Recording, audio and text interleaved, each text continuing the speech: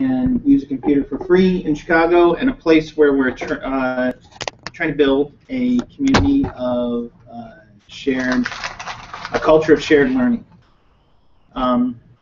Public computer centers and community technology centers are the lifeblood of access, skills, and data here in Chicago.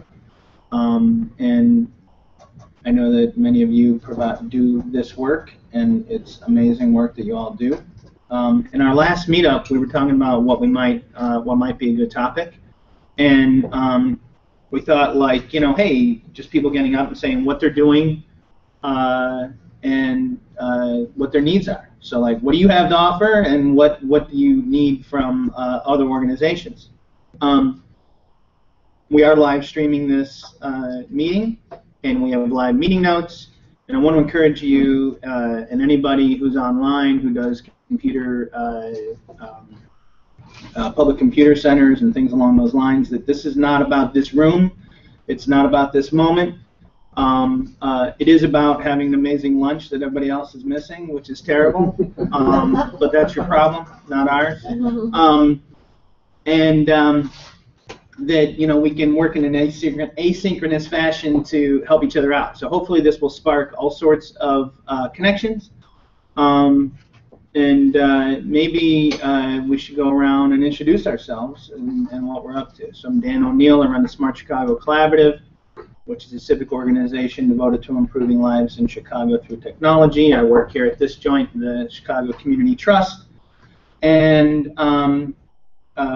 we helped start this Connect Chicago thing along with the city in order to do what we to create a culture of shared learning. So that's me. Hi everyone, I'm Sonia Marziano. I work at Smart Chicago as well, and nice to meet you.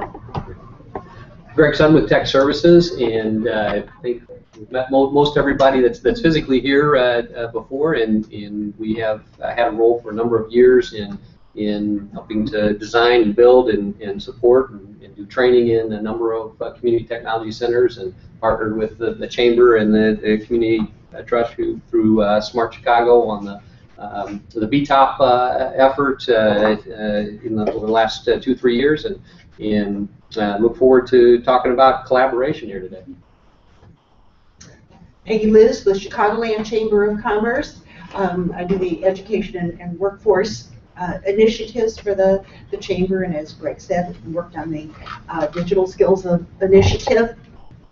And the Chamber doesn't have a direct connection anymore with public computing centers, but we expect something to be evolving because the Chicago Public Libraries is looking at how they can be more supportive of the job seekers and workforce initiative in the city. I'm Ray Nieto. I'm also with Tech Services, program manager, responsible for delivering workforce development and training programs with different initiatives going on. I'm LaShawn Anthony. I'm a small business consultant. I provide design, promotions, and fundraising support for business owners and nonprofits. I'm David Swanson. I'm with Erie Neighborhood House. I'm the Assistant Director of Workforce. I've been teaching a manufacturing bridge training program, but our workforce development department also encompasses the technology services, the training classes for basic, intermediate, and advanced computing skills. So we have a community technology center integrated into our site as well. Hi, good morning, everybody. My name is Julian Lazarde. I am the Director for Workforce Development Programs at Erie Neighborhood House, and I work with David, obviously, on all the great stuff he just mentioned. And I'm Christopher Whitaker. I'm a consultant with Smart Chicago, and I help administer the Connect Chicago website. Awesome. So what do we got? Tech Services, huh? Why not? All right, Dan gave us 5 slides, and we boiled all of ours down to 3. I hope that's acceptable, wow, Dan. And the first one doesn't count. So, so if you don't mind, I'll just sit here since we're a smaller group and just make it more informal. But Tech Services. As we move to the next slide, whoever's controlling it there, The who we are is we're an organization that has worked hard in the region here and within the state of Illinois to design and implement and help support digital literacy as well as basic literacy programs around the state. As well as working within communities to help them implement and support technology, whether that's through a public computing center or a community technology center. We have partnered again with the Chamber through Peggy Luce over a number of years now. 15 years, I guess it's been in designing education programs, again delivered in school or out of school, as well as workforce development programs for dislocated workers or even incumbent workers that maybe need to be reskilled to retain their employment or to advance in their employment.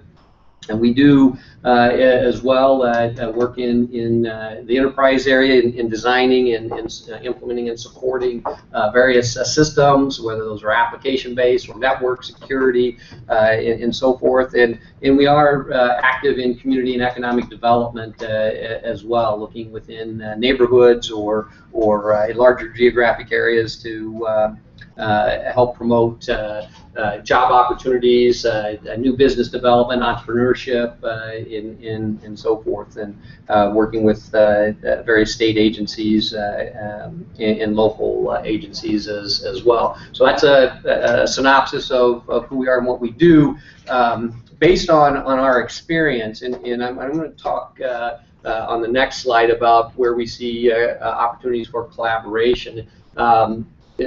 While we do an awful lot, and there's needs and things that we have as an organization, we see the biggest opportunities for collaboration based on our observations, in collaboration on how do we leverage technology more in the environments that we work in. And one of the biggest things that we see is standardizing goals and metrics. When we talk about digital literacy, for example, that means something different to everybody that you talk to. And then how do you, how do you achieve digital literacy? Again, that means something different to just about everybody that you talk to. And so it's really hard to sustain these types of efforts when you don't have standards that everyone is working towards. And it's hard to fund on a broader scale initiatives when we don't have standards that we're all working towards. And that doesn't mean that everybody does 100% exactly the same thing, but at least those core metrics that we're working towards, those core goals, if we can standardize those, I think we can see a lot more sustainability of a lot of things that kind of start and stop. When the Broadband Technology Opportunities Program funding ran out, 99% of the activities stopped. Because there wasn't really any common sustainability that had been built in, being fueled by standard metrics and goals. So we see an opportunity to collaborate on standardization. What are we trying to achieve together, and how are we going about measuring that, and then how do we sustain that, whether that's through funding or through other programmatic efforts. One of the other things that we see is reliable technology support for community-based organizations. Most organizations survive day to day because they're very lucky. Ray and I visited earlier this week an organization that has been living off of an environment that I don't know if you've ever seen. Some of the wiring within some of the cities in India, and no animosity towards what they're doing in India, but if you've ever seen how everything is spaghetti cable between buildings and along the roadways and everything, this organization, that's how they were cabled, and if a problem happened, it would take the guy responsible for figuring it out all day to solve one little issue. And that's not because he wasn't working hard. It's because he really didn't know how to even clean that up. He didn't know how to plan things out, to segment networks so that he didn't have to buy a whole new internet connectivity for a a functionality within the organization. They wanted accounting split off from everybody else. So their solution was, okay, you have to have a totally separate network. And now you have those costs, you have the support issues, and so forth. So reliable technology support as a standard across CBOs, we see an opportunity for cost savings. We see an opportunity for being able to leverage more technology. Again, we see many CBOs who really can't afford to invest in the technology they need, but if they were to partner with other similar CBOs, they could access the technology, pool their resources, access the technology that they need, whether that's in combined licensing or whether that's in co-locating within a data center,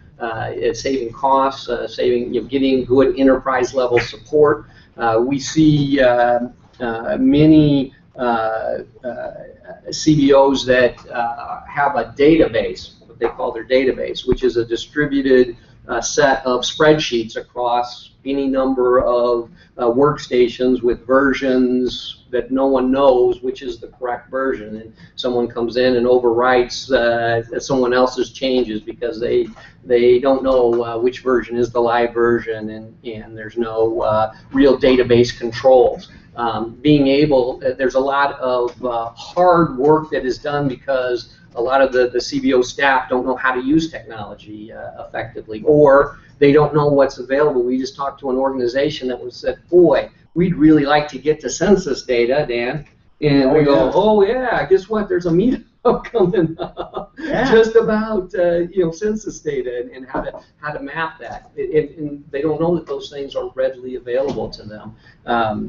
So we really see a great opportunity here in Chicago to put in a real enterprise level type of support across CBOs and make that available to them, so that they're not just talking to their local support who knows what they know, but they don't know what they should know.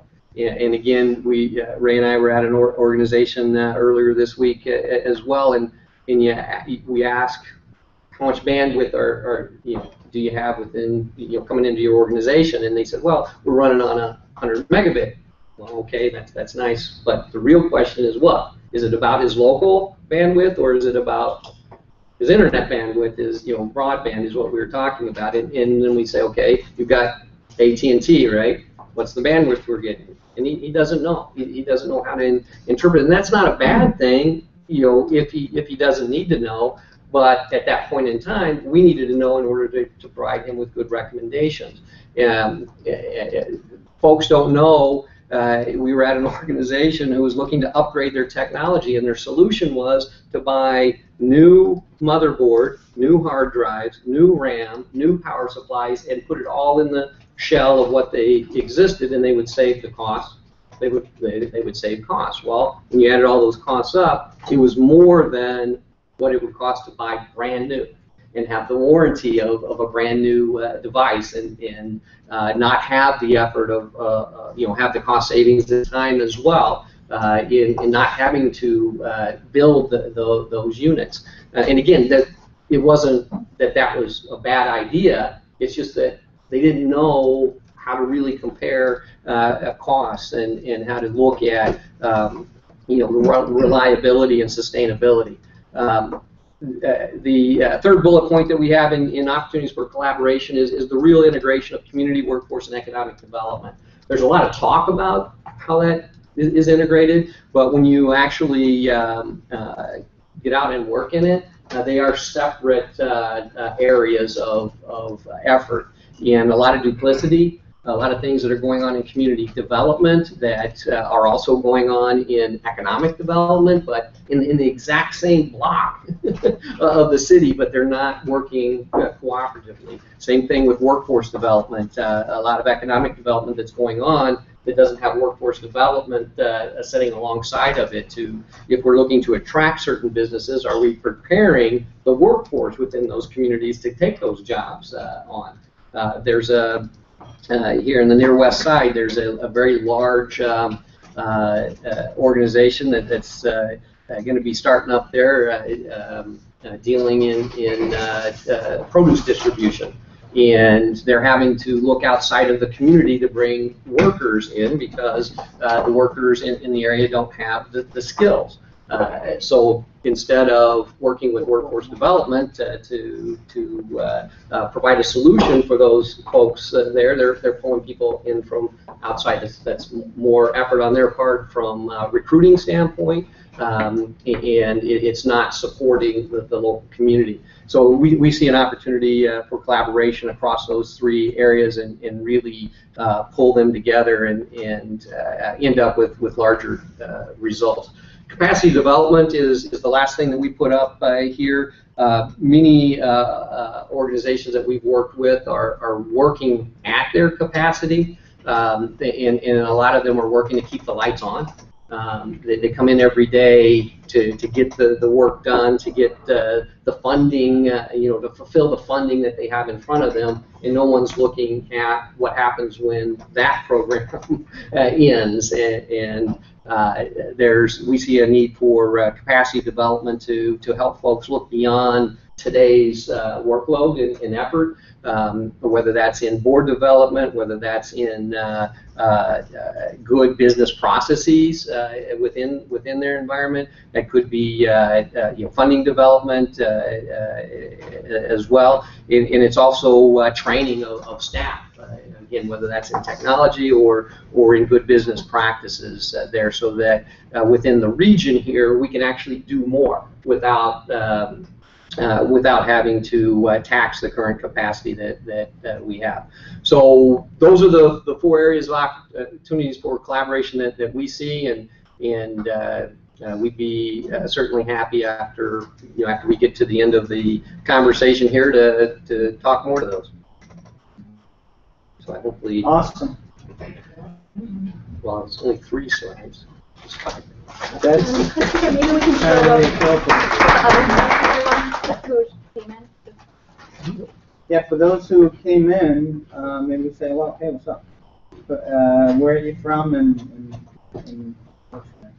I'm Stephen from Association House. I'm the technology coordinator. Yeah. It's my colleague EJ Wilder, who's our newest employee, who's going to be in charge of our customer service training, so new workforce development training. Yeah. There you go. All right. Oh, me, Danielle Beaver from the Department of Innovation and Technology at the City of Chicago. Oh, would I get food? Okay. Sorry.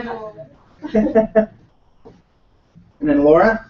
Hello. Hi, Laura Lane, Regional team leader for Partnership for Connected Illinois. All right. So and by the way, these slides, we have them available, right? So other humans can see this on the internet? Where are they at? As people are talking, I'm showing. Oh, okay, good. Then we'll publish them as well. Is that all right with everybody? Then we just put them up? Okay. All right, who we got next?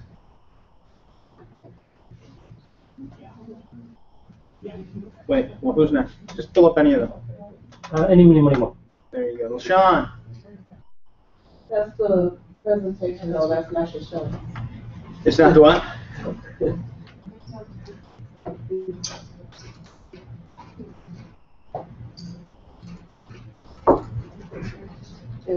There you go. All right, LaShawn Anthony, go right ahead. So, Any more on this slide?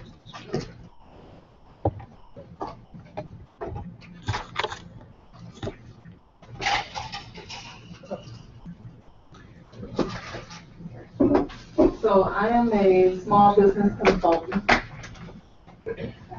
to be here.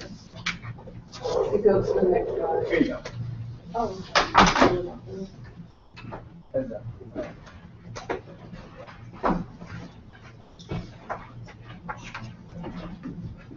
I'll just scroll down from my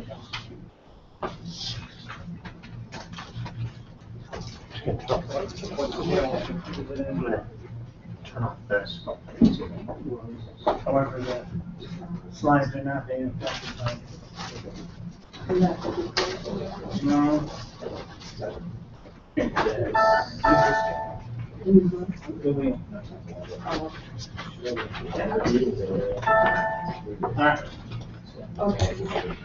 So I was fortunate in 2012 to be one of the top 5% most viewed profiles on LinkedIn.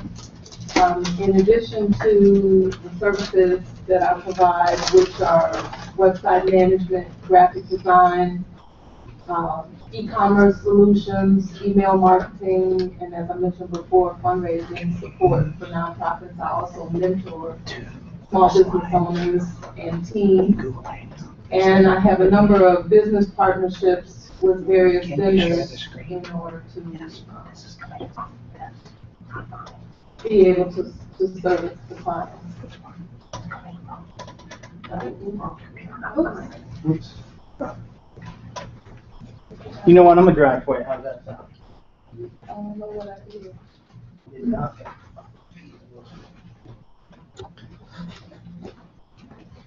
So anyway, the next slide was just detailing the various services that I offer, which, as I mentioned, is website management, e-commerce solutions, email marketing, graphic design, fundraising support. There you go. Yeah. I also write content for the web, for email campaigns.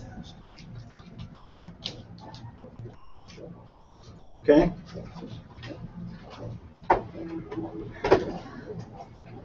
And provide social media management for clients so that they can promote their businesses on the internet through their social networks. Awesome. I wanted to mention a couple of events that are coming up.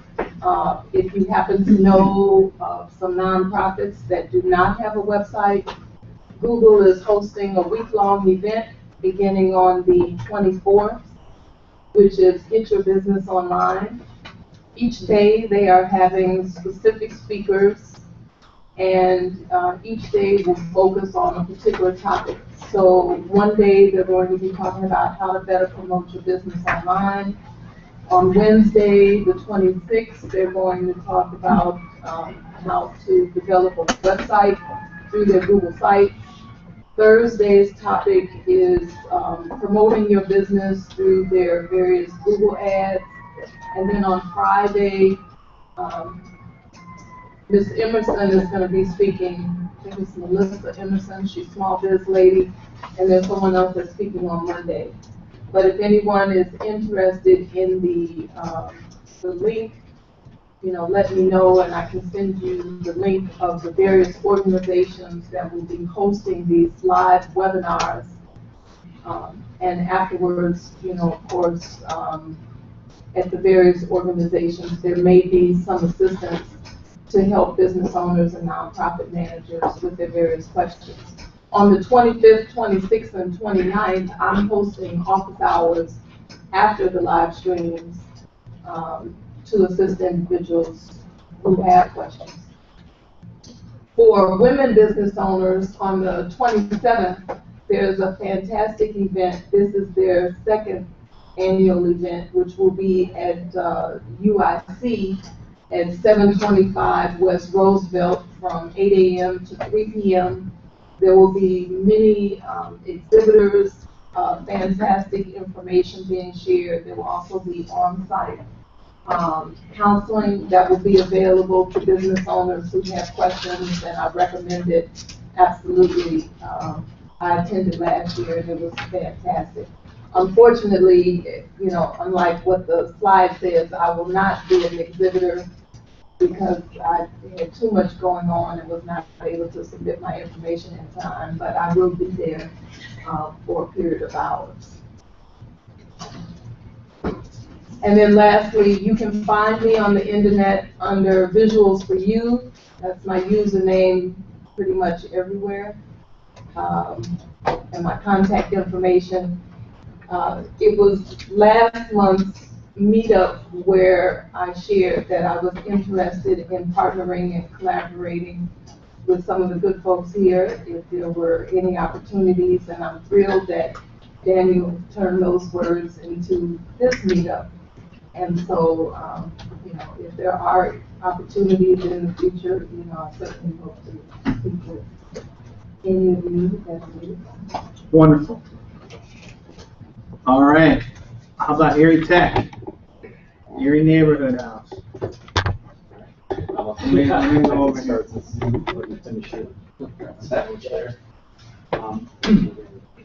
Julian and my name is David Swanson, and this is Julian Rasalde. We are from Erie House.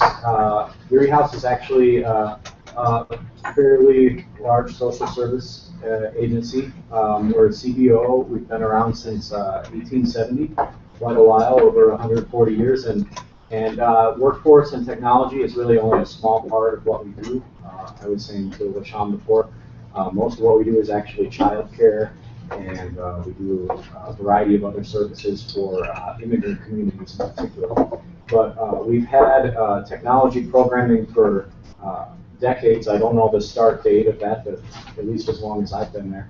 And we've always offered our technology classes, digital literacy type stuff, in English and Spanish. We serve a large Spanish-speaking community. And the tech classes in all of our adult programming, it actually serves the greatest number of people. We serve several hundred people per year. I think it's actually, it gets into the thousands. I think we serve nearly 1,000 people a year, if you count the people that actually come through the CTC.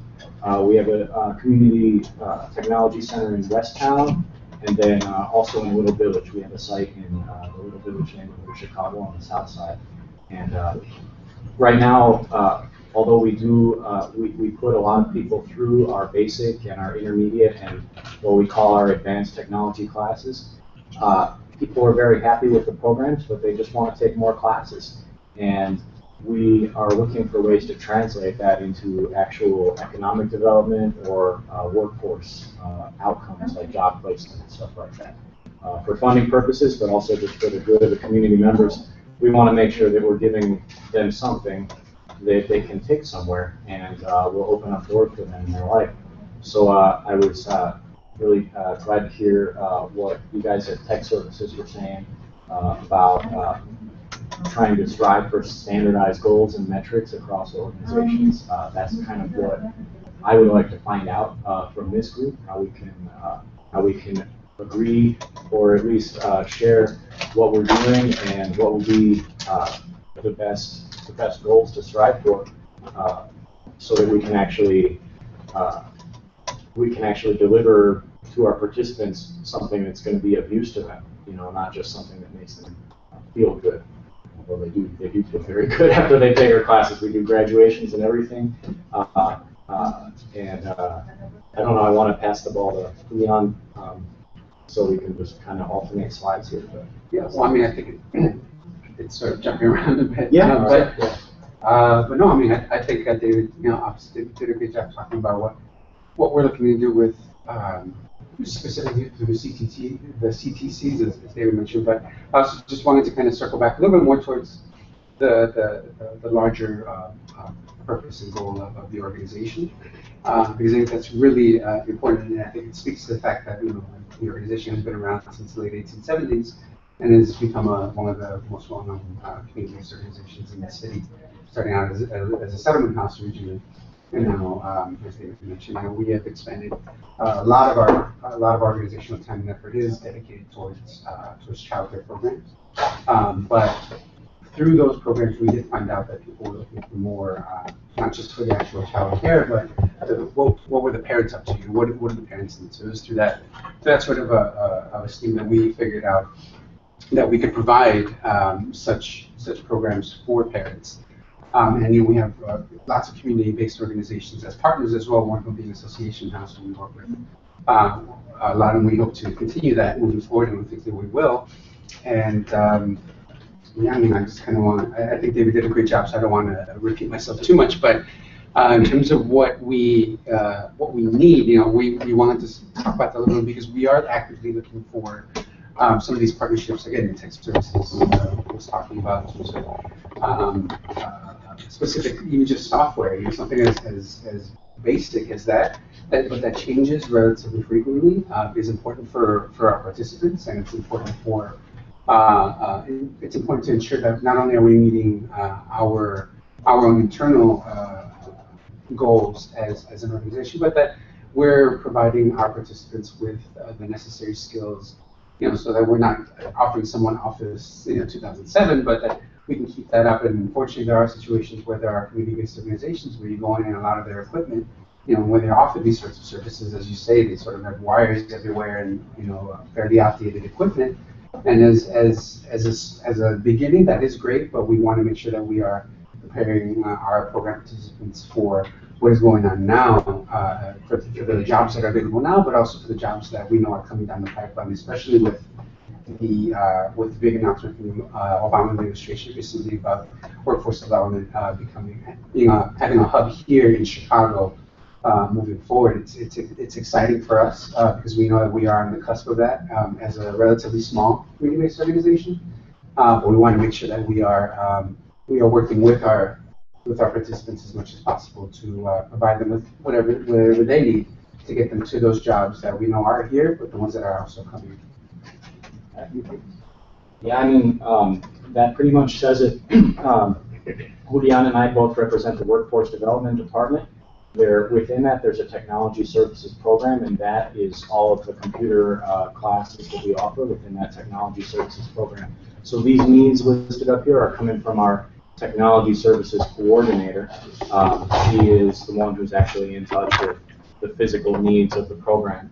So I see, those are kind of the obvious needs, I would say, of any trainer, and they certainly are our needs. But then there is also the community's need that I want to mention. The community is coming to us, very interested in these computer classes. It's a really easy sell. They know by word of mouth that we have these, and it's not really on people's mind necessarily, what can I do with this? We're looking at implementing the A+ certification because that's just something that we feel might be able to get them some kind of career advancement once they graduate with us. But people coming to us so far have been more likely to start internet cafes, even if they go back to their home countries. That happens a lot. Or people will kind of go off and do small businesses. They'll of their own. They'll do computer repair, or they'll do kind of side jobs. They'll turn it into a side job. And that's kind of been the extent of our workforce development in the technology services realm. We'd really like to expand that and get into more, show people some pathways into IT, professions. So that's our vision right now. Let me pick up on a couple of things you said. First of all, you guys work in the workforce development section of the Erie House mission, and Greg, ties in pretty closely to one of your sort of broad ideas and needs, is to more tightly integrate workforce development and computer skills and digital literacy. It's something, Danielle, I know that you think about a lot at the city. And we're all trying to think about as Danielle implement the tech plan, the city's tech plan, because there isn't really a real connection. And frankly, there's a lack of connection between the digital. You guys are a great example of a technology operation inside another organization that does direct human services, but then those direct human services interact with workforce development, things along those lines. I think that the general sphere of workforce development is a little more mature in terms of funding, in terms of being a discipline in and of itself, and it's something that over the last maybe decade or so has been something that's turned into a real discipline. And I think that's one of our goals around Connect Chicago and just pulling everybody together, is to create that discipline. And when I talk about that discipline as a culture of shared learning, we also have an opportunity to blow past old models of direct government funding directly to, to an institution that delivers services. But I mean, I'm very compelled by the idea that people you train go back to a country of origin and start businesses, like internet cafes. That's it. That's what we need here. That's what we need. This is where it's at. We have to get to the point where we understand that all of these things that we're doing are actually enormously valuable in the marketplace, and that there is a marketplace for these activities, whether it's the provision of computing or all the things that you can do on it. I had a specific question about Photoshop. What are your Photoshop classes look like right now? What happened? What's the deal? As far as Photoshop, that is, it begins at our intermediate level, and I'm not in charge of that department, so I'm going to give you the best idea that I have of it. But all of our students have to go through the basic digital literacy curriculum. There's no starting halfway, and after they graduate that, the Photoshop it's one of the topics. I think it's one of along with the basic office software. The Photoshop it's taught from an image processing standpoint related to modifying photographs. We usually have people make like family photograph albums or stuff that they would actually want to do with image processing, and they work on their projects. We've always wanted to have a dedicated server so that we can display people's personal websites that they make, but we haven't actually done that yet. But people do. They work with a photographer, one of our tech promoters, who is himself a graduate of the programs, like all the tech promoters. He's also a professional photographer, and he's someone who comes in with all the lighting equipment and shows people how to, do professional level image processing on their photos. So that's kind of what our Photoshop class is like right now. Yeah. It made me think about two ideas. So one is that city colleges have that ability to enable any space to be a community classroom. It just has to be designated by the local community college.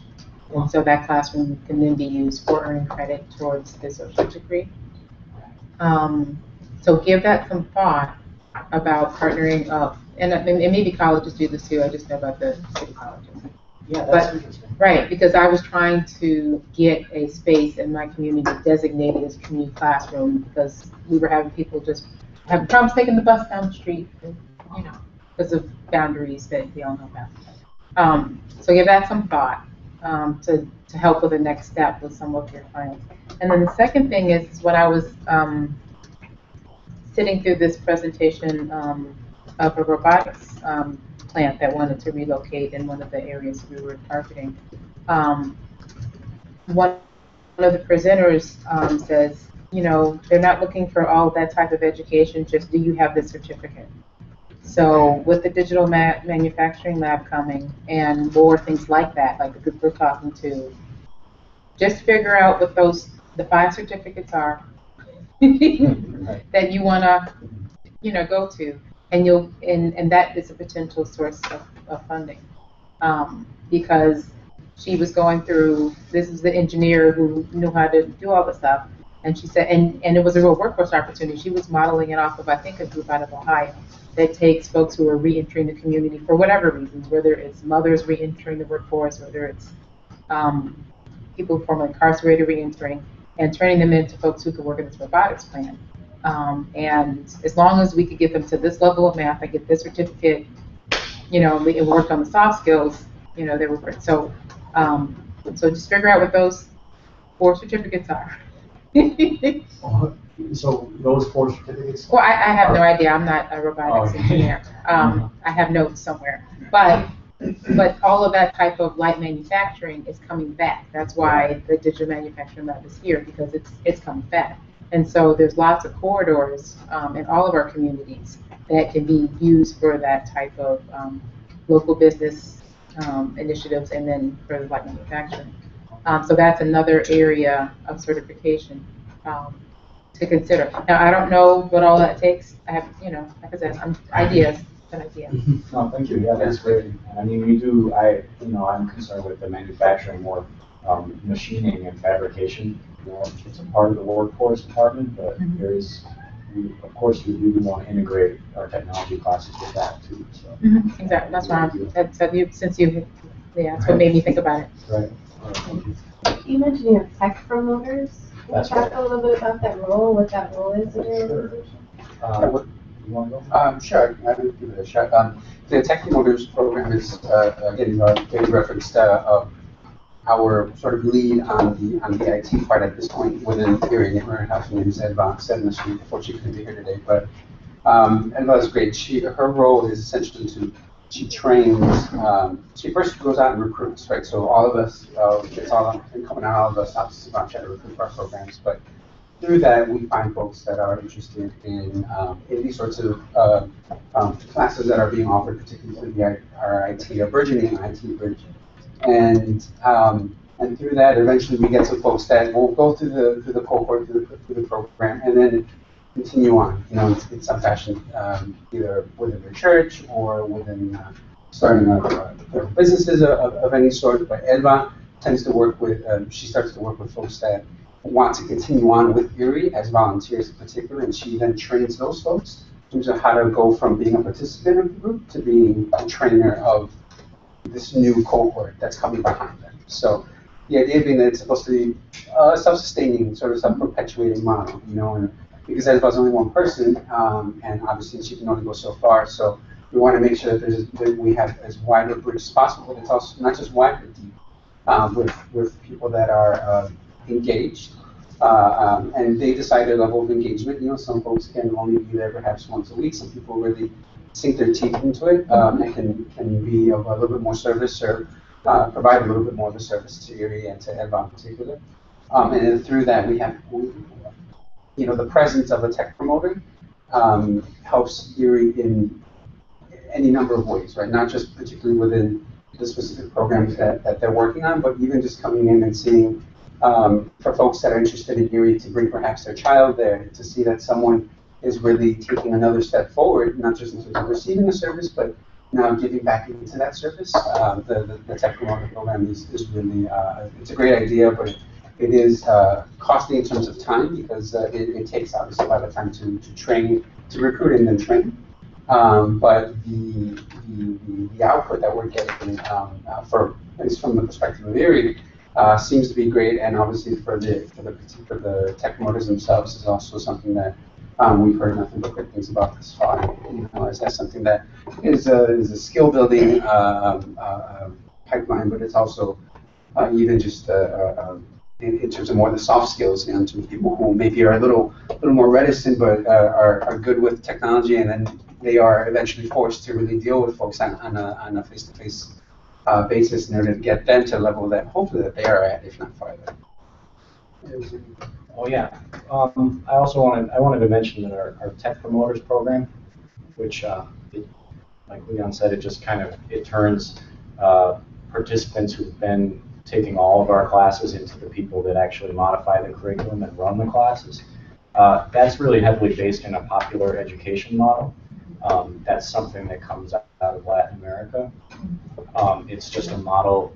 It's hard for me to explain it, but if you look it up, it's called Educación Popular.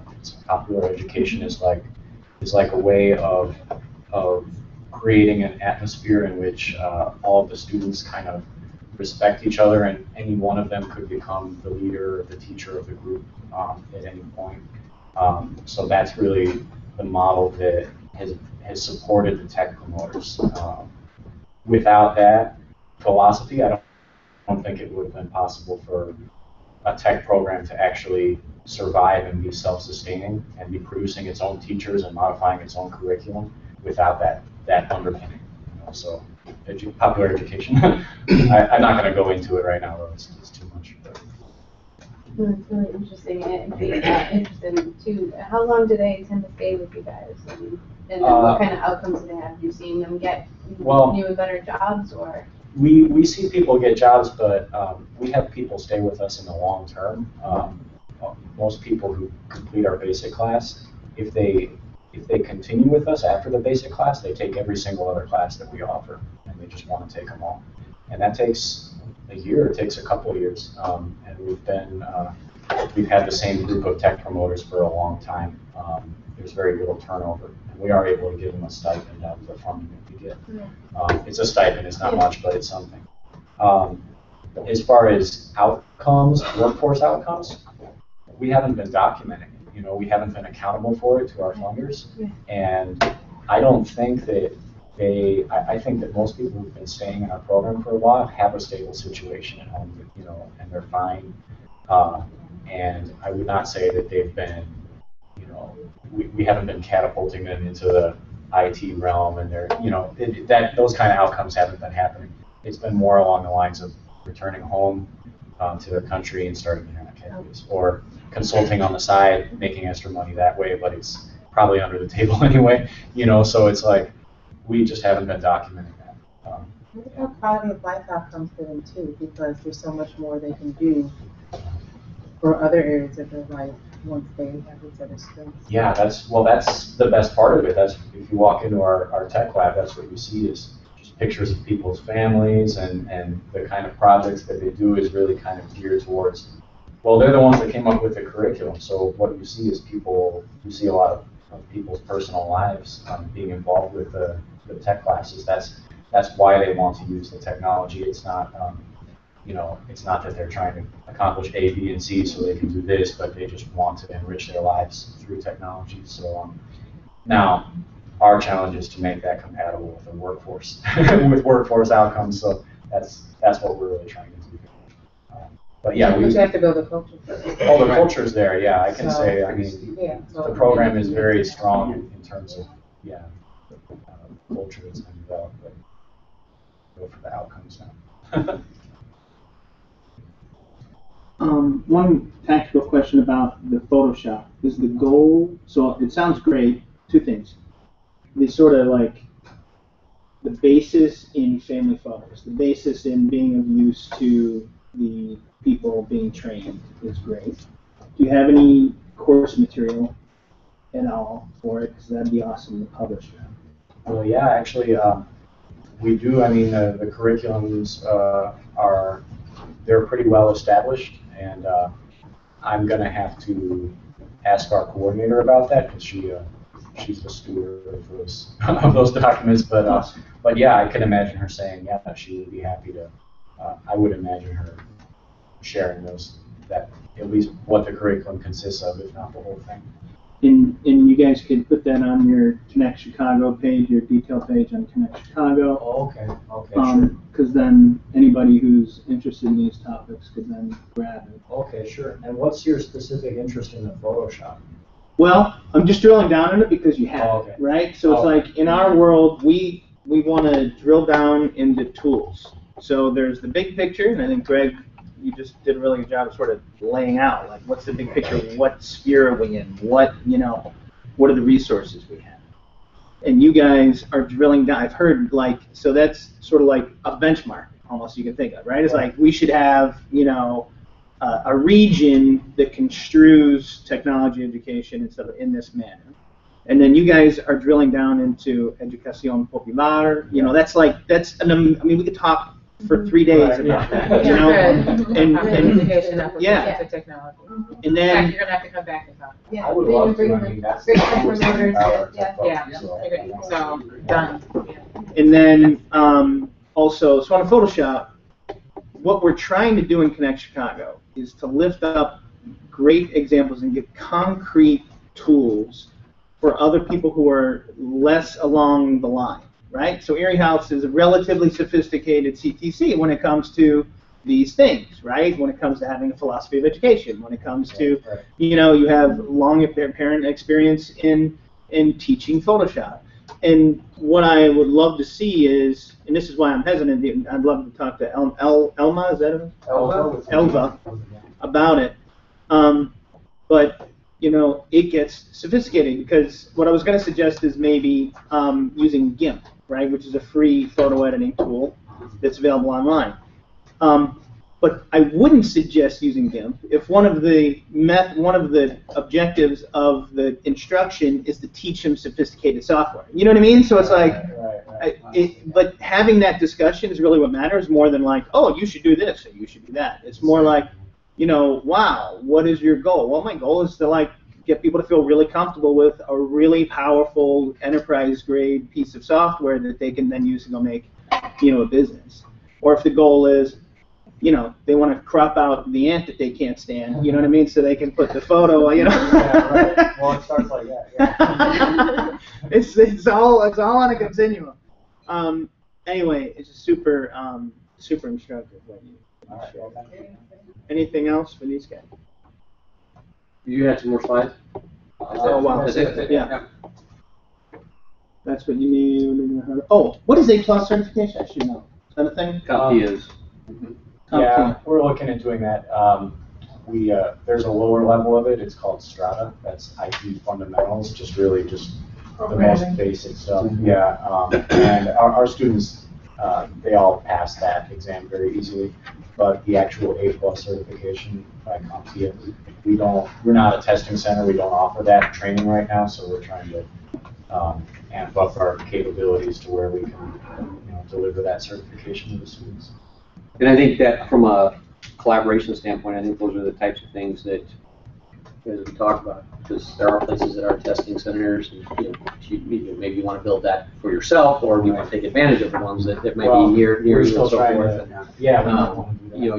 You talk about more advanced equipment for for those types of classes, and maybe until you build a volume where those investments make sense, you might partner with someone that's already got that. And then you get people to a certain level, maybe then they move to a partner that has already those investments. And that would actually be ideal, I mean, for us. Because that's the big thing. Once you get beyond the desktop, keeping up with that is even harder, because then it becomes even more expensive, and it's not just now the technology, it's also the training materials, and while the popular education is good at a certain level, at some point it's more structured and formalized, and you have to have someone that has done it before, and so forth. So again, from a collaboration standpoint, it might be good, at least in the near term, to be looking for those partners that maybe you have the folks, they have the means, and you share that. I agree, and we definitely are looking for those kinds of partners. So if any assistance offer me, that would be great.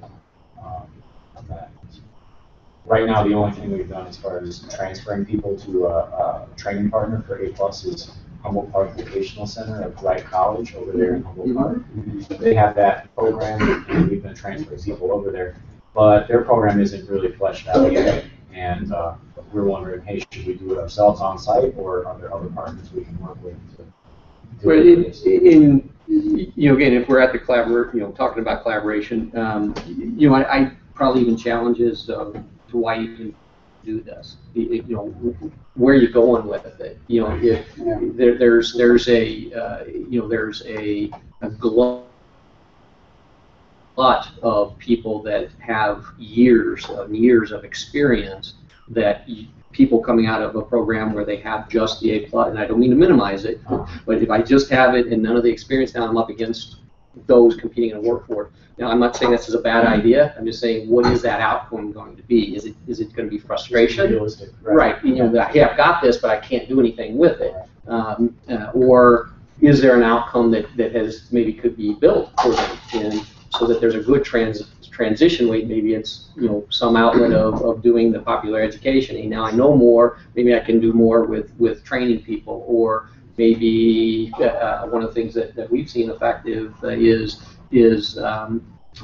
creating a depot for repair, mostly virus, taking care of viruses and stuff. But now then folks can start applying what they've learned and get some experience and working in the community to do technology support for the community. Now you're building up the community as well in their capabilities. Maybe they're putting in, helping put in small wireless networks in a home, or other types of taking what they've learned and applying them within in the community. They may not be earning much of any dollars, but they're gaining the experience as well. I think that's the right question, yeah. That's the question we need to ask ourselves. Yeah. Well, and I just had a phone conversation this morning with I forget her exact title, I think the Director for Workforce Development Programs with CompTIA, her name is Gretchen Cole, which, we've had conversations in the past with my predecessor, the person who had a position before I did. And we're looking to have a sort of a sit down to kind of start to flesh this out a little bit more, because it was initially kind of discussed a few months back, but never really went anywhere. Along with the Chicago Workforce Board, to really figure out whether it makes sense for us. But on top of that, as you said, great question. What are the outcomes? Reggie talked to you about the IT Learning Exchange. Today was our first conversation on the phone, so she threw a couple things at me, but that wasn't one of them.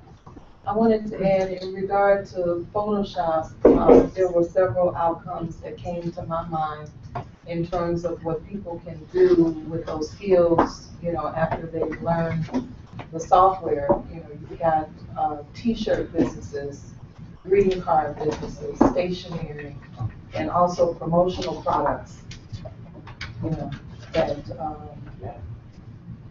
These are real opportunities for business ownership once they learn how to manipulate that application. Thank you. Something, if we were able to integrate that kind of entrepreneurship type education into our program, and I'd be thrilled. I don't know where to begin with that, but Talk to her. that.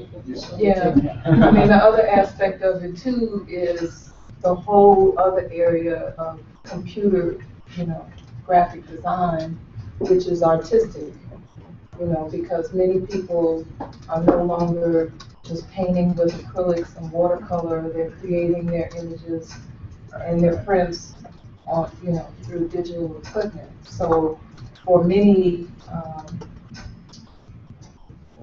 younger, perhaps I'll say, artists, this is an avenue that they connect to because they're so used to the technology. But then they can take those images and print them on a canvas and sell them in these various fairs and festivals, that they have around the city. I have some personal experience with that because I've exhibited at a number of festivals, but I've also influenced my son, who is a young artist, and he's done it already, starting at age 11. But I'm just saying, this is, you can create art in a matter of, every piece is different, 30 minutes to 2 hours, 4 hours, however long it takes. But, once you get a portfolio of work, then you can go, and help someone understand how to sell that and really turn it into a business. Yeah, that seems to be how it is more in IT. It's more that way than in other industries we work in, healthcare and manufacturing. You apply for the job, you get the job, or you don't get the job. My friends, people I know who got IT jobs, they have to take more initiative, and they have to educate themselves in a number of different, sub-disciplines, and then they go out and fail 3 times, starting up a business or whatever, and they just kind of claw their way into it and find a niche. So thinking about how to actually educate people and show them how to do that is a little intimidating. How do you teach that? We can teach the content, but teaching that type of entrepreneurship is something I welcome any suggestions on. Chris, do we have any other presentations? Yeah, we got one more. Okay, well, okay. Pierre, I wanted to welcome Pierre Clark. How are you, Pierre? How are you? Good. You want to introduce yourself?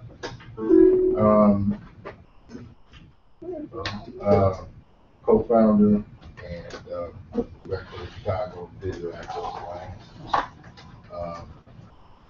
Been around since 2006. Done a lot of work in the technology space in Chicago, neighborhood technology, neighborhood access space for a long time. More recently, spearheading broadband expansion effort in the city, starting in Woodlawn, where we are currently putting up a wireless broadband network. We have read some of that in some of the newspapers about that project, and we're integrating within that effort digital literacy, workforce development, and all the use cases that come from having high-speed broadband. So we want to make sure that the neighborhoods in the city have that. So we are on our way with a demonstration network, and we plan to light up 2 blocks. For those of you who read that paper, we are on our way with that, and we have targeted the other areas, and hopefully we'll spread to much of the south side by the end of the year. And so, so we've been working hard on that with the CDAA, and separately has been working in the neighborhood technology space on the north side, in Rogers Park, in the west side area, Bronxville, Woodlawn, South Shore, and we're also out working with the Southworks project in Hedgewood, helping the residents out to find a digital literacy network that can be supported through a community benefits agreement which they've created, and which we're helping them to get implemented with the developers of the Southworks project. So, so it's a bunch of stuff happening, but just generally interested in seeing the neighborhoods connect to opportunity and the residents, connect to that. So. Huge practitioner in this field. Really happy to see you here. Thank you. Okay. Stephen and EJ from Association House. Hi everybody. Association House, we're located in Humboldt Park. We're kind of similar history to Erie House. We're one of the old settlement houses. Our mission statement's right there. Providing comprehensive collaborative programs in English and Spanish, promoting health, wellness, educational advancement, and economic empowerment. Here's our tech center. This is the services we have. We have open access. That's like a big thing we do. We're open Monday through Friday from 10 to 4. People can come in, use the computer. They can. A lot of CTCs have like certain rules, but they can do whatever. I mean, certain. They can look at Facebook for the whole time if they want to. It's up to them. They can print up to 10 pages and use our scanner, stuff like that.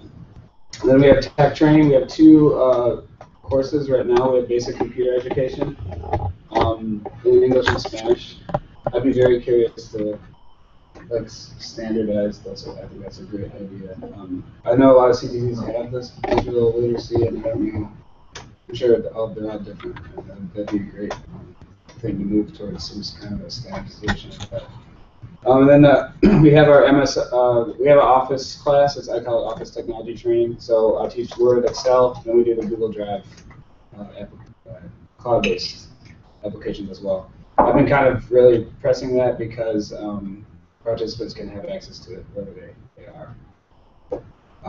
And then we have our newest workforce development training, and I'll let EJ talk a little bit about that. Yeah, the customer service course, sort of an initiative that's going to be restarted after a couple of years of hibernation, but we are excited to offer residents the chance to be certified in customer service training.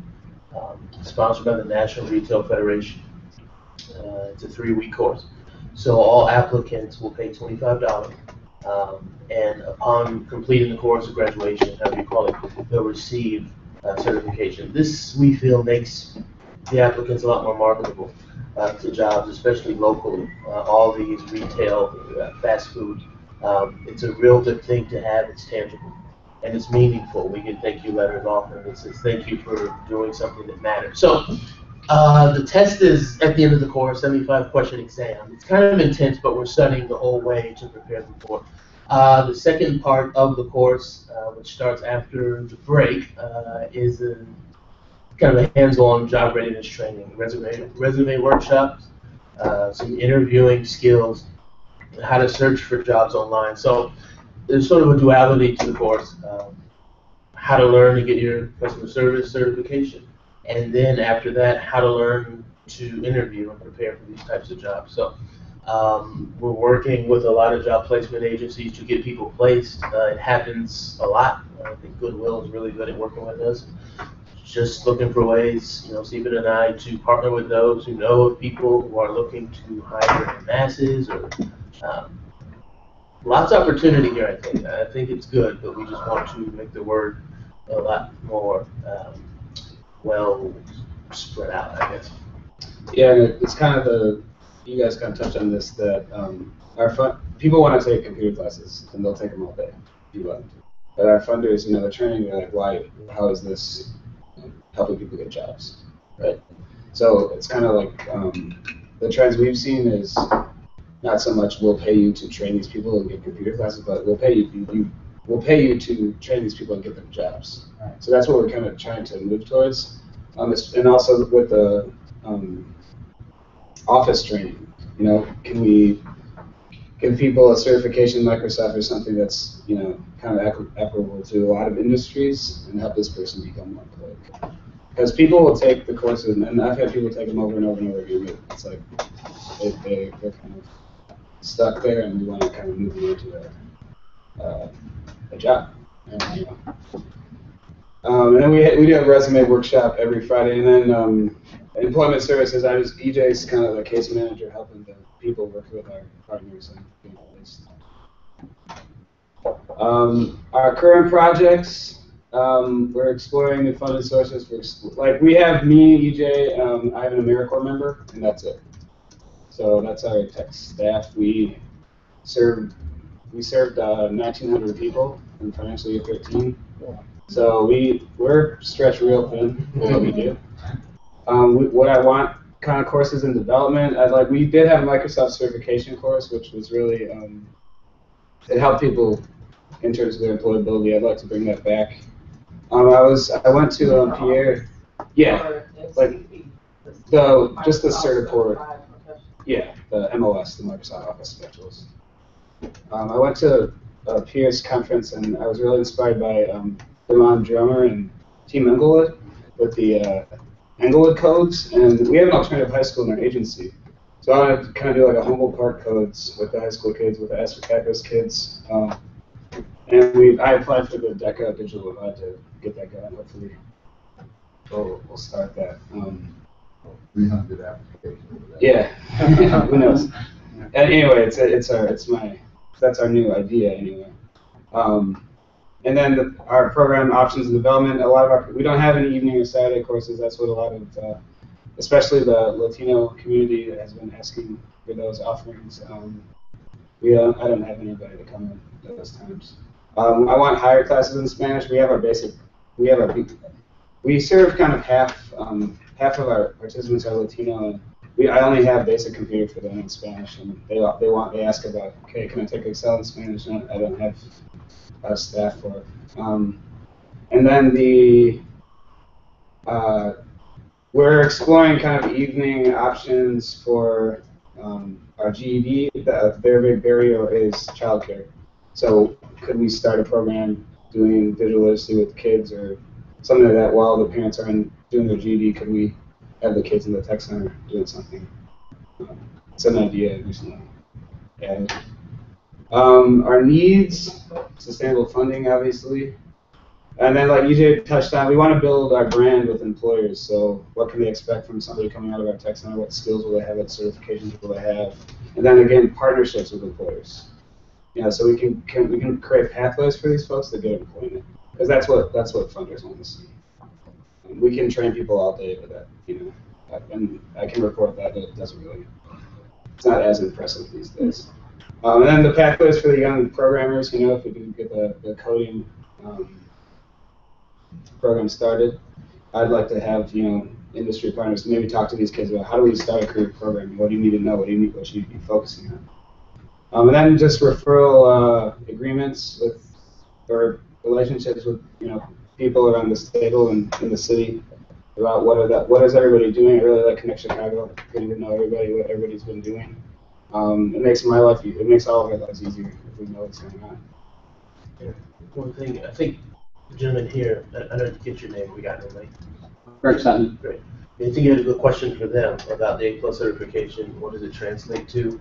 How can they compete? And I think that's a good question. I think something they have to work on. I think as Stephen was saying though, pathways that can really sort of target only a few places that will accept them hands down without a lot of competition. You want to build those relationships. They can't compete, of course, with 30 years experience in the technology field and 20 years experience in the technology sector. But if you build that relationship with a company that's looking just for your people, it's hard. But that's what we're doing, and I think that strategy can help. You need an exclusive relationship. Sometimes we shoot for internships as an outcome also. Yeah. And that's often a good way to get a foot in the door. Yeah. We partner with an organization out in the Auburn Gresham community.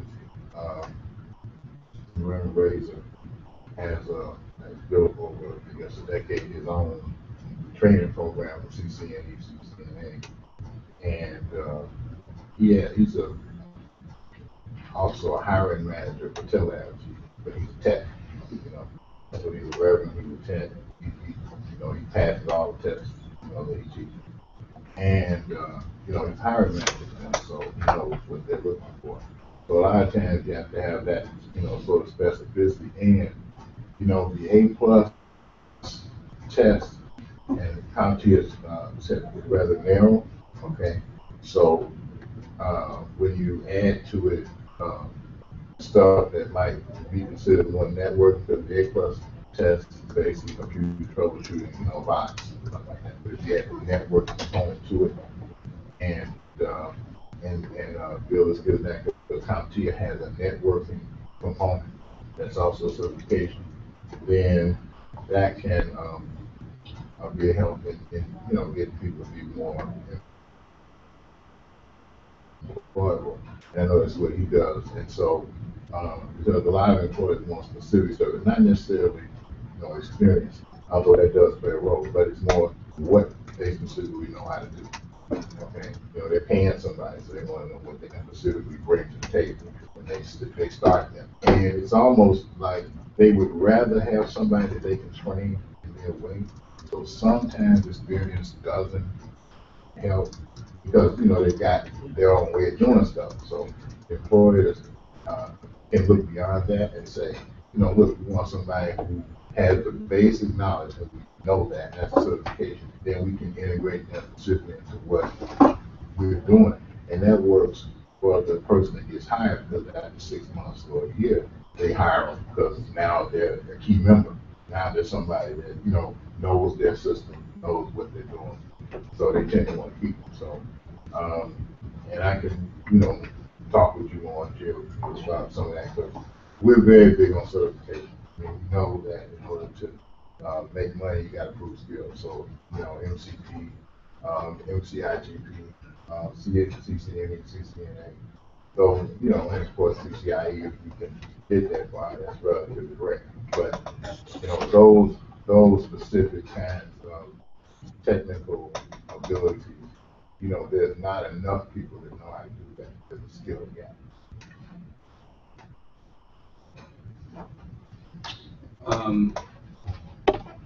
And then just our infrastructure needs, like I said, we had 1,908 people who use our machines. We need new hardware, and I'm sure a lot of people. Again, the Certiport license, I'd like to start certifying that with those MOS certificates again, and then just the staff. Yeah. So in terms of software, are you familiar with TechSoup? Yeah, TechSoup. We have an account with TechSoup. And all of the universities around the city, as they are upgrading their technology, they sell it first to the university community, but then it's also available for other individuals who might want to buy it at a discounted price. And I believe they call it, it's under the IT department, but it's their, it's like an inventory or resale. Okay. Something like that, can't think of the name. I know for a fact, Northwestern has an entire site fitness, what they have, and prices, which are very good. You might have Yeah, absolutely. those opportunities. I also know that, Truman College, sells their equipment, maybe if not twice a year, 3 times a year.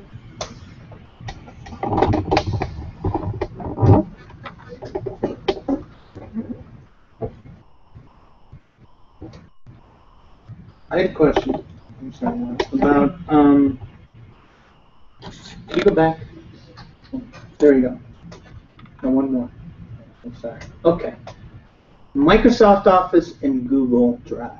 Can you talk about the curriculum? Yeah, so this is a curriculum that I developed. Basically, when we had a Training for Tomorrow grant to do Microsoft certification. But I noticed all the students, they could never practice at home because they didn't have Microsoft Office. So the more I used the Drive, I was like, well, why aren't we just teaching them this instead? Because they can come here to use the Office, but they can't get at it anywhere else. So that's, but then also, if you do get a job, you probably be using Microsoft Office. So my thought process was, I think people should know both of these programs, but conceptualize it as like, this is word processing. It works the same way in both. And how can I distinguish between these two? How do I use them both? So I set it up like kind of divided in spreadsheets. Here's the spreadsheet programs, and here's word processing. And all these concepts work the same in both of these, but I want you guys to, learn to use the basics of them. Okay. Yeah. So it's one set of curriculum Yeah. that provides a conceptual model for approaching spreadsheet software and approaching Word software. Right. And then their final project, which I don't spend a lot of time in class, is to make a presentation. So you can use PowerPoint, or you can use the Google presentation, but you guys have to make a 5-minute professional presentation. What do they end up using? Usually they use PowerPoint because they like the transition feature. Everybody, who doesn't? Yeah. But a lot of them make it at home in the Drive, and then I show them how to download it in the PowerPoint, and they come and we'll go at the transitions. Okay. This is huge. This is incredible. The process you just described is, how long was that? So going from, hi, we teach Microsoft Office, to being a practitioner and seeing the issues with, the handoff to software not existing, to creating the curriculum, to, like, how long did that look like? So when I first started doing this, it was 2012, and I did the whole grant, the Training for Tomorrow grant, in the Office format. And then I was kind of, after it ended, I was thinking more like what would work. There's like maybe 2 years I was kind of something in development. It was kind of just responding to what I saw. Right. But it's the same thing that every other similarly situated person approaches. This is exactly why we're here. This is it. If we can short circuit that 2-year experience, that a really smart person who had to stay employed, who had to be at the same place, who had to be engaged with people, who had to do all of the work to develop the curriculum, to think about the offshoots, and again, it's a pretty sophisticated thing to then just do a conceptual thing around,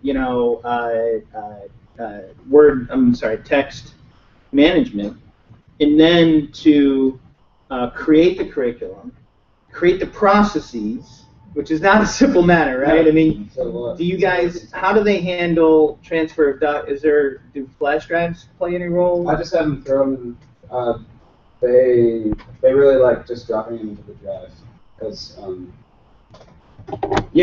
have flash drives. But then they go home and it's there. Yeah, that's what I'm saying, because the whole save as, click on the computer. Right.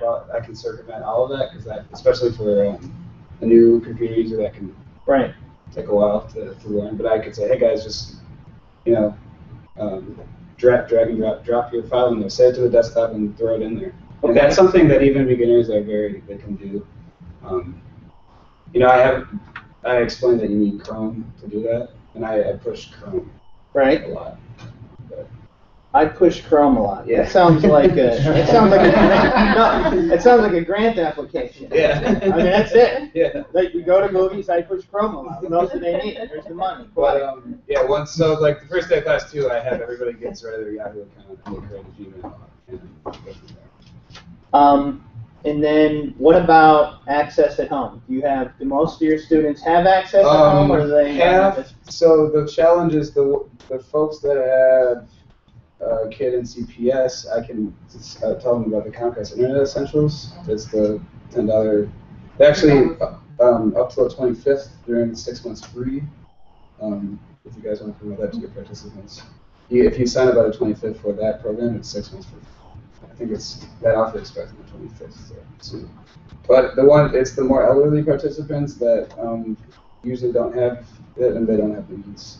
I tell them about the Uverse for the $20 a month, but that can be even too much. So I'd say half have access at home. Half of them have access at home? Maybe 60%. It's typically my elderly participants that don't, and they don't really have the means. Okay. Or the ones that do not have a child in CPS. Okay. Couple things. So then, what's the uptake on Comcast Internet Essentials when you offer it? We're a grantee with Comcast. Yep. They give us their whole community service division money, and they give me flyers and posters. Do people say, "Gosh, I love that"? Do people say that's too much? Do they? What's the market look like? They're really happy with it. People like that product. They like the price point. Well, yeah, it's the cheapest I think you can get. And once they get it, do they say the download speeds are less than I thought it would be? Does anybody complain? That kind of stuff, they never had internet before, so they love. So they're blown away. Internet, yeah. And, well, yeah, I haven't heard any complaints. And I'm reminded, I forgot that we're actually going to run a promotion, right? They have this opportunity cards thing, Comcast does, and we purchased some of those opportunity cards that for what, 120, basically a year's worth of free service. I forgot that we did that. So the next month we're going to have a thingy on that, I think, giving them away. How many do we get? And you can do that as I mean, if you're already grantee, I'd negotiate with who you're working with over there. We work with someone from out of Baltimore. It's not a local contact. Right. Well, you might talk to folks locally and see if you can't, as an organization, do just what Dan was talking about, and then you can.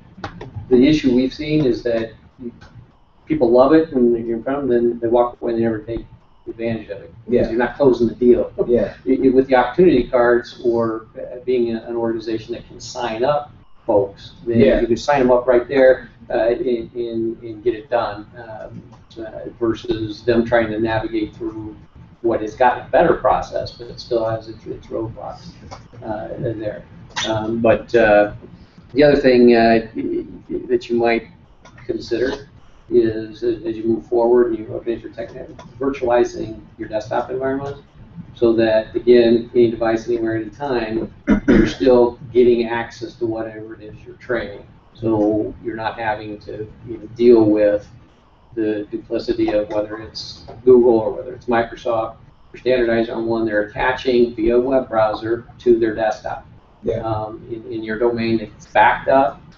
You can start applying all kind of the enterprise. You can manage profiles, what they have access to, and so forth. I believe freedompop.com is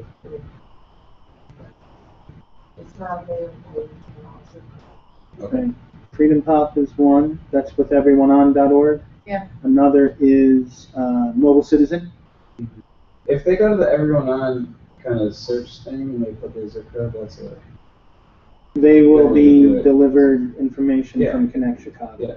Okay. So I would not use that. Okay. I just use Connect Chicago. It's the best, most updated information. Speaking of updated, I mean, all of these slides that you had, we're going to add them to your pages on Connect Chicago. Oh, cool. There's no reason why not. Right? I mean, so trying to make that tool as important, as updated as possible. I really want to drill down on this Office Google thing Yeah, And then yeah. you've got it in Spanish as well? Is it curriculum in I Spanish? had it in Spanish, but for one cohort. But again, I had to use a volunteer, and I can ask a volunteer to keep coming and listening to. But you have the materials? Yeah, he made a. I can share that. He made a Google Drive brochure in Spanish. Okay. Very good. Okay. And I don't have the course right now though in Spanish. I'd like to. I just don't have time. can we go back one more slide? I think I did. Talk to me about the customer service course as it relates to technology. What happened? So EJ, I'll let him. Yeah, the course sort of runs from we teach out of the book so that they can be prepared for the test. In terms of technology, I am finding a few applicants can't use computers too well. So to keep things in-house, as our CEO always tells us to do, utilize the resources in-house. I send him this stuff, and he can give them a basic computer course. What I'm going to start to do is have a preliminary test, some way to decide if they're able to take the course. It's a simple course, but we're seeing that some participants can't click on a mouse, or they can't scroll down, and that's going to be necessary to actually click the answers for the test. So in terms of technology, there are no, I don't teach that part at all, but some basic skills are required, obviously, and I'm seeing there's kind of a. Oh, you mean for job searches and? Yeah. Oh, yeah, we do a lot of that. I thought you meant actually teaching MOS and Google and stuff. Yeah, for Indeed, NPO, we have students go on, I think last week they went on Target and they all applied for a cashier job. So it took a long time, longer than I would think. I'm kind of new to the computer training world. You have to have a lot of patience. But they are doing well, and they submitted an application. I think if you have moderate to good computer skills, it'll take you 30 minutes or an hour to do these nowadays. They're really long applications. But for them, it took like 2 or 3 hours. But they're happy, and we do go over that. The course, especially in the job search part of the course, we show them how to find jobs. Awesome. So it's more like it sounds like you've got another part of the house that does this stuff, and you're running that part of the house. But then when their lack of digital literacy impedes their ability to complete the coursework, you work with the other part of the house. No, when we got this funding for the customer service, and I was kind of suggesting it be put into the tech center, because if you don't know how to use a computer, you can't really actively do a job search. So I said, I think this class should take place in a computer lab. I think half the course should be like what he was saying, tech-based stuff like you have a resume. If it's a crumpled up piece of paper in your pocket, we got to put that in digital form. You have to know how to go to Indeed.com and search for jobs. You have to know how to do this stuff, because if you don't, then you're not going to get very far. So yeah, that's why we place workforce development in the technology department, because it's so intertwined. And I don't know if this was discussed before I got here. Has anybody talked about sharing training personnel? Because everybody has a shortage and a need, but oftentimes your existing personnel aren't booked, for the full complement, because you don't have the class, or you don't, or sometimes you have to hire part-time people. We were taking a look at trying to do that, with about 8 CTCs that were sort of nearby each other. Okay. But we didn't get the funding to get that off the ground. But sometimes that works out pretty naturally, where you can either trade services, where it's no cost to both, but you both have more capacity, or it's much cheaper to buy 2 hours a week on a consultant line item than it is to hire a full-time person. You don't have a full-time equivalent yet, a need as of yet. And we have a lot of talent amongst the agencies, like a ton of talent. So some sort of way, and he'll figure out a way to put this on the Connect Chicago site, as I said, to share, to do some talent sharing, swapping. Like we have a real need to have an after-hours Spanish version of this course. Yeah. You know, does someone else have a trainer that we can swap, borrow? Yeah, that's a great idea. I think that's ideal. I guess the model I'm thinking of is the propagation of the materials. Just like this Educación Popular, the idea is to grow more people, not to share existing people, because there will never be enough. But the more you grow, and the more you grow everywhere, nobody has to share anybody. Everybody, the best way to do this work is to do it right next door, to do it with the person you love, to do it with your cousin, to do it, you know. So the more people we grow and the wider we grow the base, the less we have to worry about sharing staff and resources. I don't know about that. I don't know if that's. Well, I mean, there's stages though. I mean, we're, you know, part of that cross-pollination is going to be the sharing of the folks. Because then you see that person teaching, you know what I mean? In order to really own the Education Populaire, you're going to have to see it. You know, you can't just send it in a file. Yeah, that's true. You know what I mean? It's going to have to be, you know, you attend a class, we do train the trainer. In order to build this capacity, it's going to look a little bit different than just, okay, there it is, drive down, and then, you know, I mean, it's just like you can't do any other kind of education that way. This education is also a little more complex. When you're dealing with adult learners of varying education backgrounds. So I'm not saying that that part of the strategy is not worthwhile. I'm just saying that there's a stage that we're in where we're trying to build capacity. That makes sense. Where these other absolutely. seeding strategies, we need to do X number of years of seeding strategies in this region, this region, this region. Yep. And one of those might be sharing. Well, yeah, we're in our workforce department. We're trying to do that right now. Although a manufacturing instructor, because we can only afford part-time instructors. A lot of other organizations also. So if you just hire one person, they can be part-time in several organizations. That'll actually become a living link between your organizations, which is something we are always talking about doing anyway, and it never seems to really happen with organizations collaborating intensively. So, yeah. Are there any other areas that happens in your organization? Besides tech, you know, like is there a model you can build off of? So is there, I don't know, a different discipline area like childcare or whatever? Is there another model you can use to kind of translate that into technology where you do share an individual cross organization? Well, yeah, I think it seems to depend on the individual. You know, sometimes someone just. I can only tie it to my own experience, which is in manufacturing. But for the CNC instructors, the ones that teach how to use computerized machinery, which is what we train for, there's very few of them. There's very few people out there that have that skill. And the very few that are out there, they're working in all the organizations. They're working, you know, I work in, they're like, you know, they're always being pulled back and forth, swapped between different community colleges and training organizations. And it's really something to see these organizations fighting over these few qualified instructors. Now that doesn't really happen at in our tech classes or in our bridge level, because those, you know, qualifications for those instructors are not necessarily, they're not as rare. You know, so, but it would still be ideal. I can't say I know how to get that started.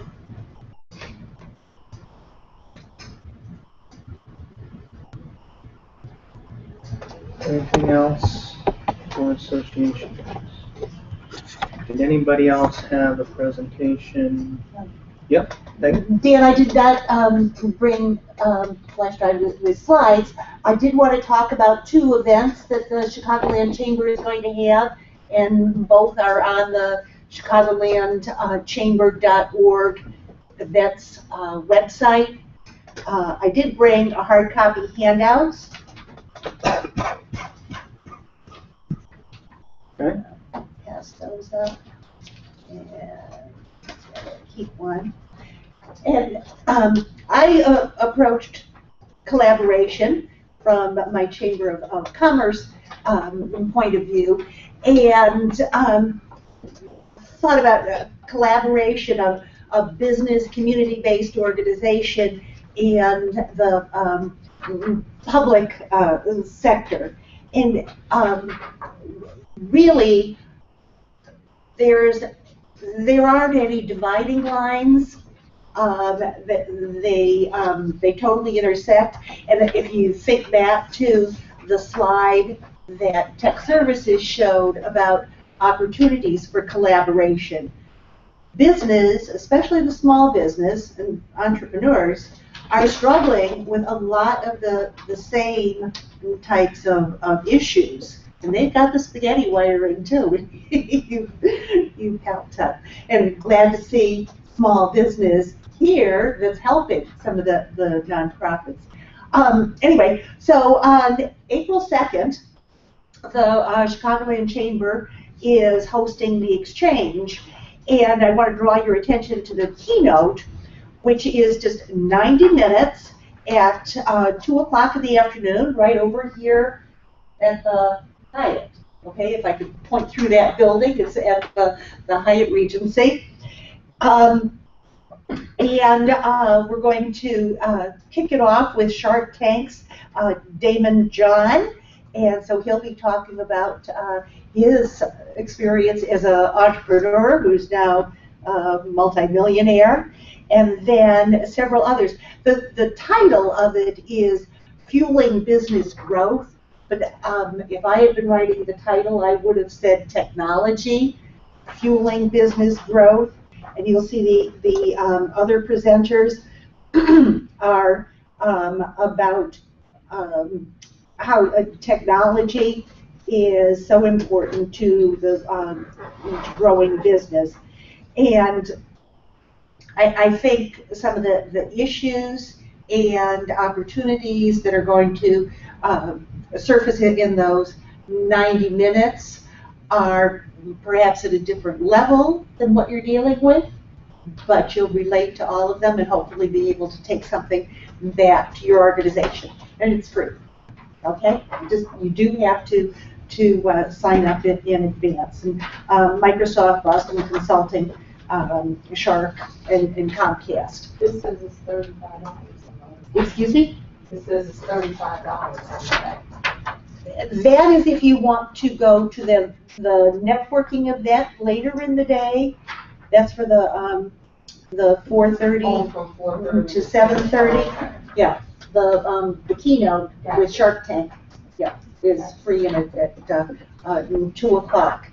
And then another one that I wanted to share is on April 25th.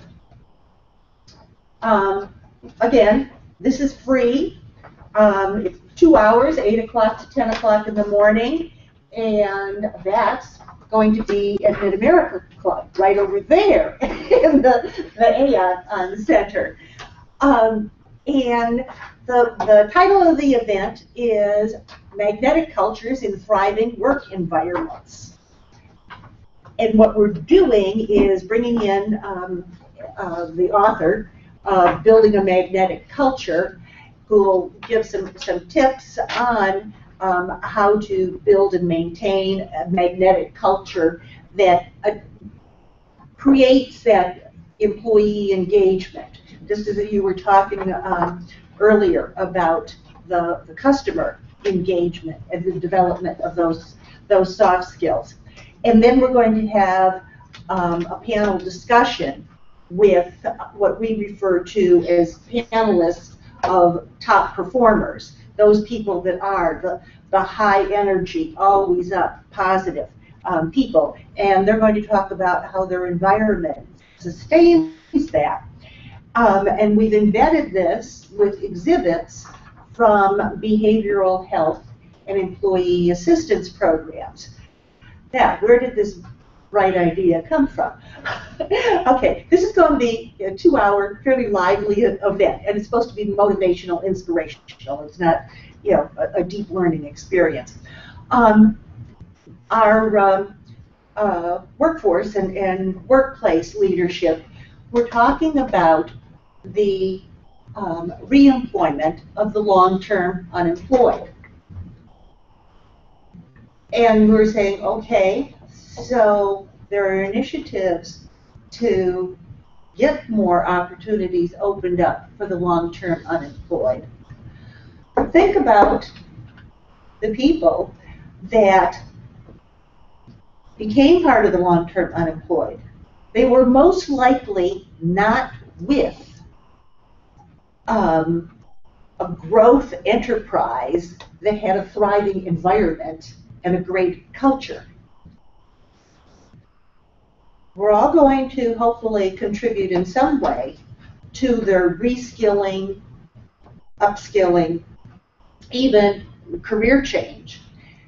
We're going to put them in environments that most likely are very fast-paced, growth environments, and hopefully they're thriving environments. We need to have more people understand that this doesn't happen automatically, that people need to be nurtured into being part of this kind of a magnetic culture. And so this is one small step toward that cultural awareness in the workplace. So April 2nd, April 25th, and both of these are on the chicagolandchamber.org website in our calendar of events. And anyone who has any problems signing up for either of them to register online, which is one of our tech problems, it's not that user-friendly. You always call or email me, and my colleague, Greg Stevens' phone and email is on the exchange one. You can also contact him. Any questions? Comments?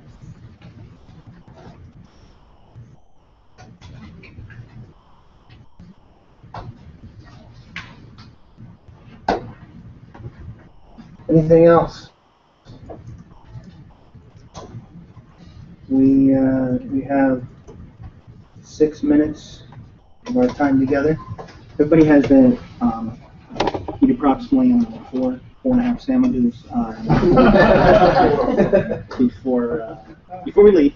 So we can just get to work on that. Well, one of the things I think several of us talked about the Digital Divide Grant.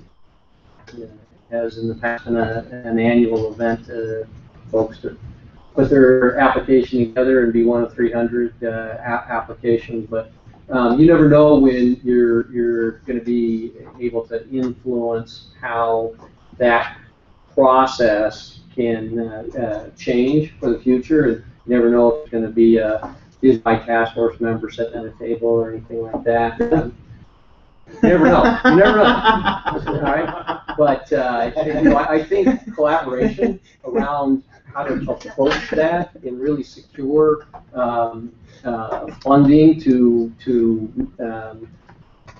go, really meet the goals of what the task force is looking to do with the funding, as well as impact the various things, whether it's new technology or new programs that are developed and how it's being shared amongst ourselves here. There's a good probability going together after larger chunks of that funding can have a much bigger impact than all of us individually going out and trying to get 75 that they negotiate down to 60,000 or 40,000 or whatever, and now you don't get anything that you expected out of it. And I'm oversimplifying the process, but I think in the year before, hopefully, if it's still in the budget for next year, it would be interesting to collaborate on how to approach that funding stream and look at providing a more coordinated approach across the area or the region here to access more of the funding that benefits all of us jointly together, kind of the Gestalt theory, right? Yeah. There, as opposed to, again, us all competing for a pot of money that only a small group of us are going to get.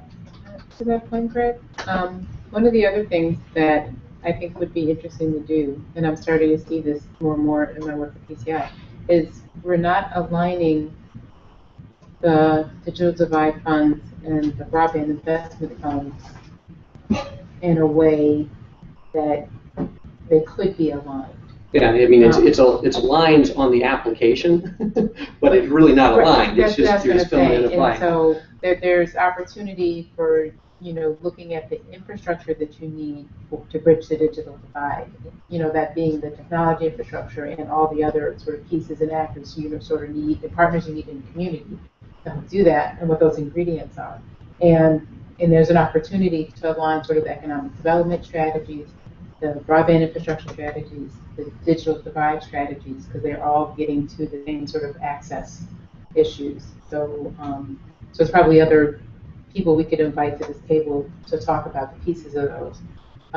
And I also just got appointed to the Eliminated Digital Divide Commission. See, you never know. Two advocates who are right? fairly opinionated and are not going to sit on their hands. But that's why this is so important, because we need to figure out, those alignments.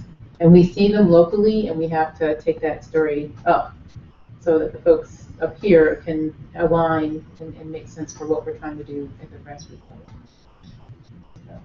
level. So, yeah, so this is the Eliminate the Digital Divide Elimination Advisory Committee. And just a page on the Illinois website, and as you can see, Laura is a member. I am a member. In our last meeting, I was elected chair of this group. One of the great things about this group is that there's no power, which is awesome. Real authority. I love being members of groups that have no power, because then you don't have to worry about anything. We have absolutely, as you can see from the function, it advises the department itself. It is the department itself which awards the grants in establishing criteria and procedures for identifying recipients of grants. So we have absolutely no role whatsoever in deciding where the grant fund dollars get spent, and I think that's entirely appropriate, and I think that's great. What it allows us to do is to do the harder, frankly, and more important work of what we just did over the last 2 hours here in Chicago, and we have to spread it across the entire state, of creating a culture of shared learning. And we just have, 10 examples of things that can and will be shared, because there's, the culture exists here.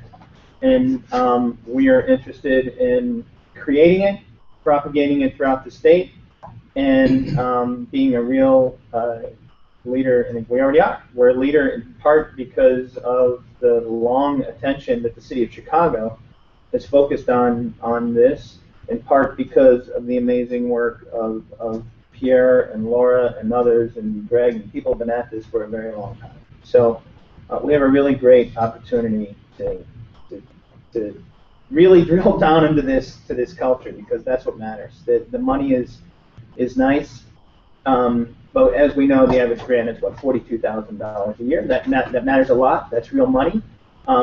In my world, where I come from, when you give people the keys to technology, that is an extraordinarily valuable service in and of itself that's worth money. So I think that there can be a market for these services that go well beyond asking the state of Illinois for anything, asking for foundations in Chicago for anything.